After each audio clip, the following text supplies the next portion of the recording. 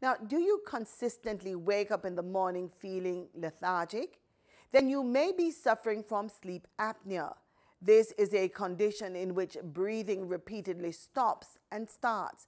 If you snore loudly and feel tired even after a full night's sleep, you might be suffering from sleep apnea. In today's Living Healthy report, Dr. Lawson Myers explores the whole issue of sleep apnea.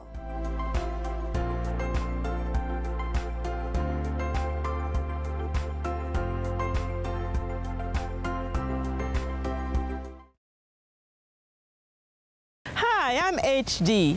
Welcome to another episode of HD's Jazz. Today I'm in the lovely Hope Gardens and I'm seated at one of the many benches that you'll see scattered throughout the garden.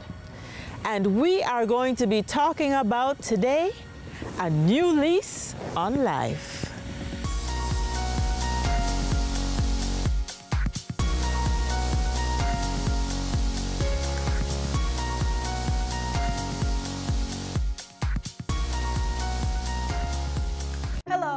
Today we're going to be making breakfast and preparing a lunchbox for school. Let's start with some sugar and salt and wash it down with a nice big glass of more sugar. And now for the lunchbox. Let's put in saturated fat, more salt, and sugar. Foods high in salt, fats, and sugar increase the risk of hypertension, obesity, heart disease, and type 2 diabetes. Now more than ever, we have the right to know what's in our food. Give us warning labels on the front of our food packages. Hi, Maisha. Hi, Doc. Listen, I am so glad that you are willing to come and share with me here at this Hope Garden. Did I say Hope Gardens? It's actually the Royal Hope Botanical Gardens. Oh, Royal. I didn't know that was a part of the name. Neither did I until just the other day. So, girl, how you feeling? I'm feeling great. I don't feel so tired as I did before. I feel energized, like I can just manage right throughout the day. I feel good. Very, very good. I'm so glad you took me up on my suggestion for you to get checked out. I'm glad I did too. You know, I remember the day when I came to your office and you were checking me and you asked me, do you have sleep issues, Maisha? And I was wondering, why would a dentist be asking me that? And you said, you need to see a sleep therapist. Not sleep therapist, child, don't call him so. Is a specialist in airway, the pulmonologist. Oh, I see. I see. So then I went to actually see him and he diagnosed me with mild sleep apnea. He suggested that I got a machine, a CPAP machine. You know that machine, Doc? Yes, right. yes. So now I'm able to breathe. I can sleep longer. No longer do I sleep for 3 hours and I just jump out of my sleep. No. I sleep for probably 6-7 hours. And when I'm awake, I feel alive. I feel refreshed. Yes. Let me tell you something. So many people have airway issues at night and they have no idea. You see them falling asleep at the stoplight, or you may see them dozing off when they're on long journeys, or just during the day, you know. They sit down for a minute, they think they're watching TV and TV starts watching them. But what a difference it makes when you're breathing properly. Yes. I'm so glad you were able to tell me. And I'm so glad that I followed up with your advice. I remember that quizzical look you gave me, you know. I remember that day too.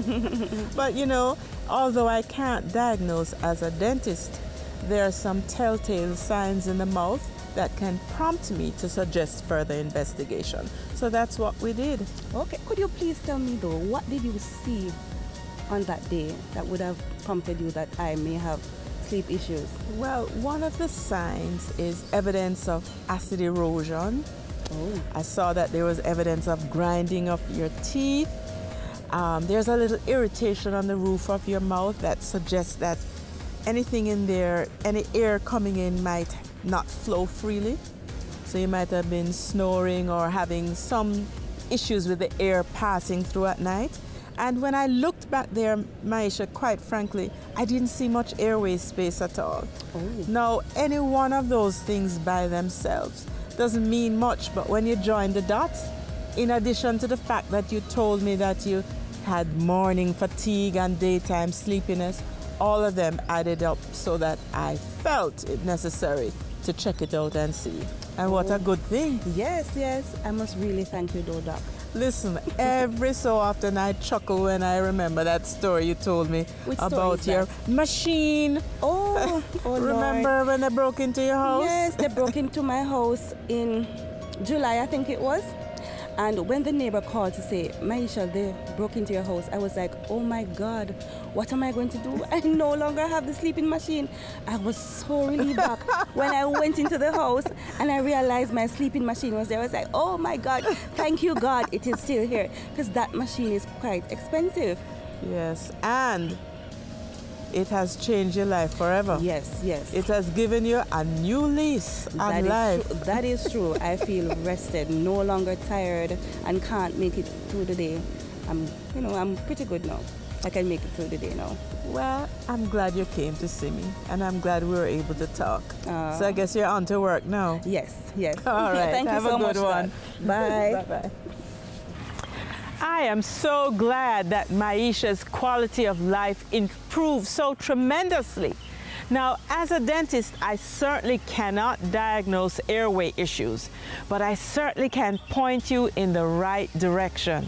Listen, catch me next time. Facebook, YouTube, and our LFD website.